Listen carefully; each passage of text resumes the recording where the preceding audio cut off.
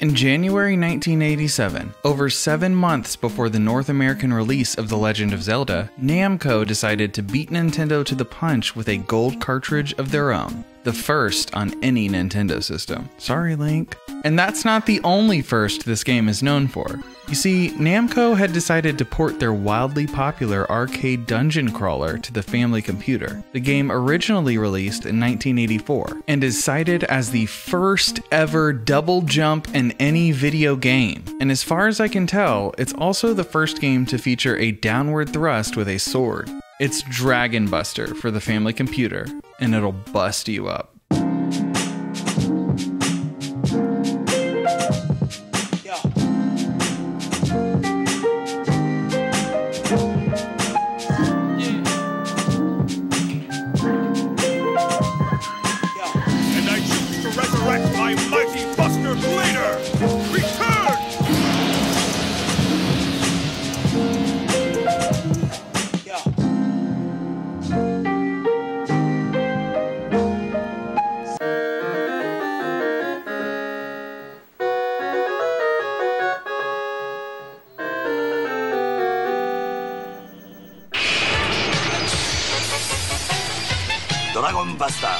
Dragon Buster is one of those games that just doesn't seem worth the effort at first. The clunky movement, the cryptic controls, the busy background music, and the severe difficulty. It's one of those games that you just have to break in a little bit, like a new pair of boots. It kind of hurts to play at first, but once you get used to it, the game actually opens up and becomes a lot of fun. Pure, addicting, dungeon crawling, ARPG bliss. In Dragon Buster, you play as Clovis, the son of the chief bodyguard to the king of the royal Lawrence family. According to the manual, Clovis was a mischievous youngster, so his father shipped him off to live with a monk who lived in the woods at the far edge of the kingdom. And the kingdom isn't even named, by the way. It's just the Lawrence family's kingdom. Clovis trained under the monk to become a master swordsman. And when the king's daughter, Celia, gets kidnapped by a dragon, he feels a sense of duty to try and save her and slay the dragon. In the Famicom version, you end up saving a good number of princesses though, not just her. And you also slay a good number of dragons. So how does Dragon Buster work? What do you do in it? Allow me to explain.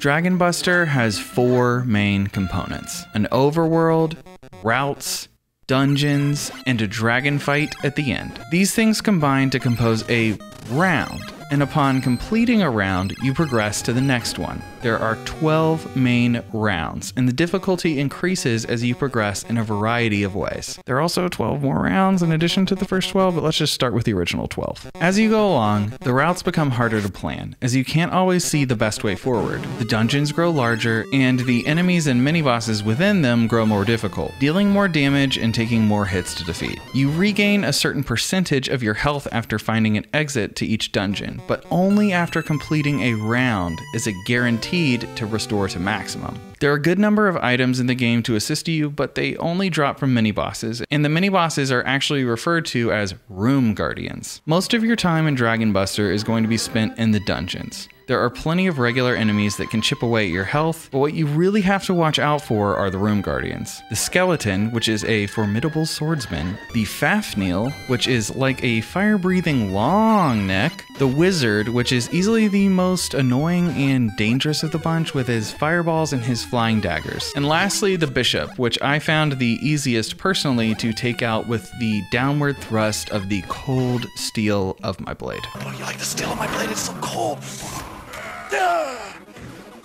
One thing though, all of them can juggle you, and it's really entertaining to watch. The regular enemies are mostly just quickly moving targets to slash through, but I'll elaborate on the ones that can potentially cause trouble. The snake is a basic enemy that seems quite harmless at first, but I found it can actually bite you and leech health, which is kind of surprising. The golem is an excessively tall regular enemy that almost always requires 2 hits to fell. They're too tall to double jump over, so you either have to be really careful or just tank through them like I did. The cave shark is the most dangerous regular enemy, and you can't stop it from initially latching on, and it takes a lot of hits to get off your back. This enemy only appears if the game decides you're taking too long to find the mini-boss that grants you the exit door, but it's really more of a relic of the fact that this was originally designed for arcades, and they don't want to allow some tool to just hog the machine all day. But some of the later stages, the dungeons get so long and they're so samey and confusing and easy to get lost in that it's, you know, I really wish they had removed the cave shark. And then the final interesting regular enemy for me was the ghoul. They cannot be defeated by the sword alone, so you have to constantly slash at it in order to push it away, or you can use a spell in the form of a consumable, but typically you want to save those for when you really need them. If one appears in a boss room, you can jump over it with the double jump, but that is a rare occurrence. It mostly just serves as something that forces you to spend a consumable. And then there are the dragons, and they're very well done. The first time you face one, you're likely to die because they're a bit intimidating and they actually punish cautious and careful play. They can back you into a corner and force you to use your consumables if you're not quick enough. The best strategy is to just rush them and attempt to get up close to get multiple body part hits at once for more damage. And true to the name, busting up dragons is actually the most satisfying part of Dragon Buster. It's something to look forward to each round. Now for the controls. They're pretty standard, but there are actually a few advanced techniques with the sword, and the double jump requires pretty quick timing as there is a short window in which one is allowed after your initial jump. A is jump, B is swing. Left and right move as you'd expect. But you can also tap double jump and hold in a direction to sprint, which is extremely useful. Down plus A allows you to use an item equipped, and you can view and swap between items in the pause menu with the D-pad.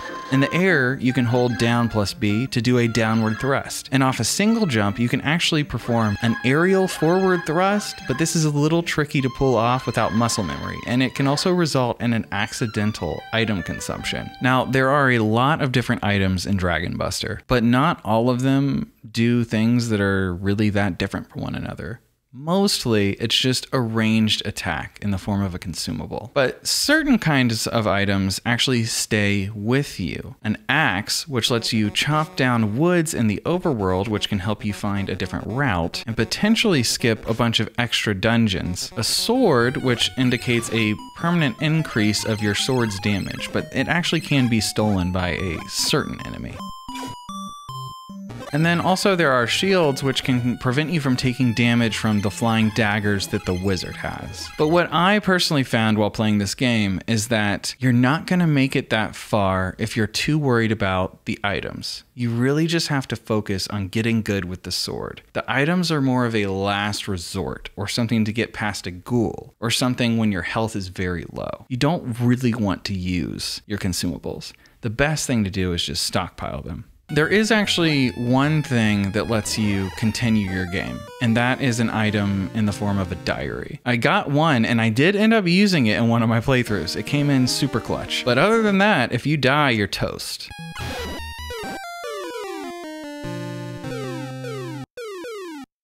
One interesting thing about Dragon Buster is the box art is actually really fantastic, and the box itself, I feel it's worth mentioning because it is solidly constructed. There's a space to put the manual, and it just has a really nice presentation to it. Ultimately, I think I prefer the cardboard boxes, just the looks of them, but this is something special. And additionally, the box art itself does a really good job of showing what exactly the game's about. You can see the shadow of a dragon, Clovis, the princess, and then in the background, you see the map. The map is something that makes this game more interesting. It really takes it to the next level, and your strategy when approaching the overworld can make or break a run.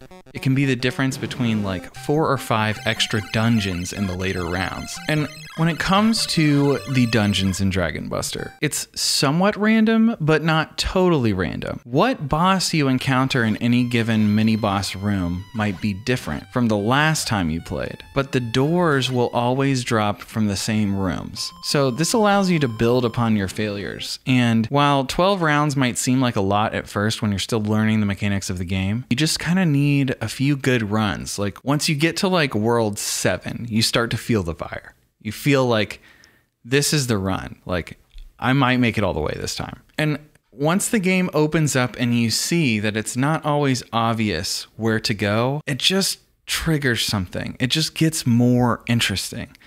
It's exciting. It's like, ooh, suddenly this dungeon crawling action RPG, suddenly it feels like I'm actually exploring something bigger, something vast. I generally know the direction I need to go, but I don't know what obstacles are in the way.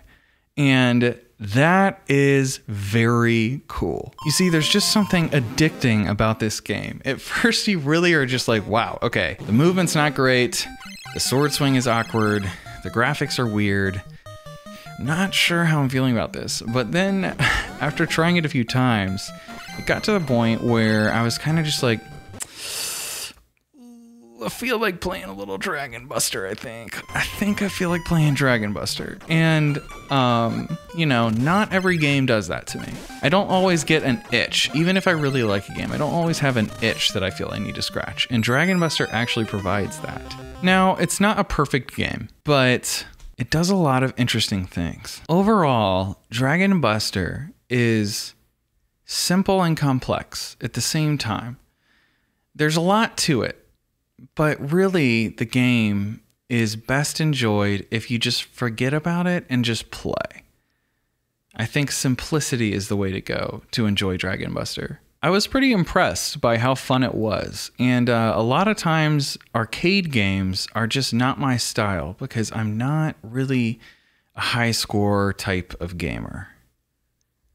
I'm an adventure type of gamer.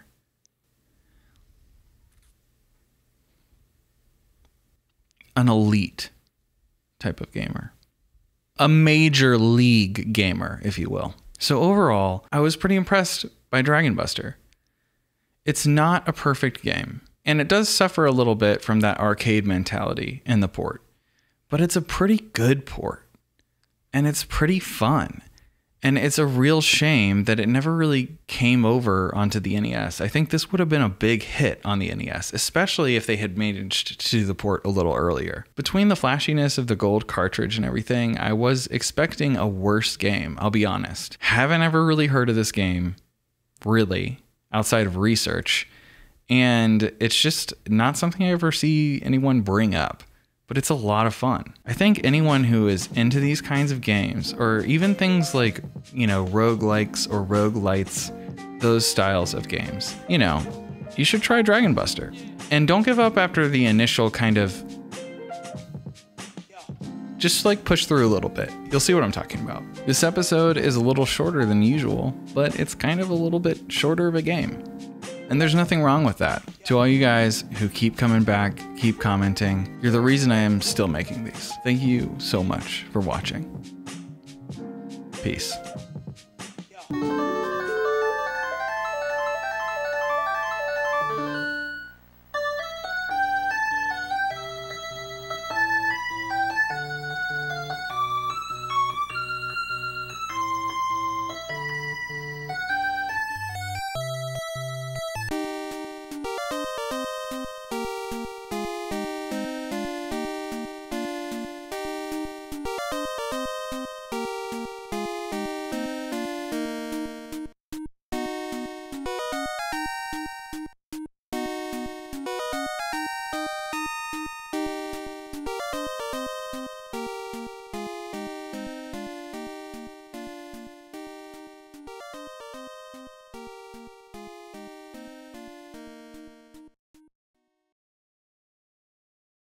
Hey, you very good.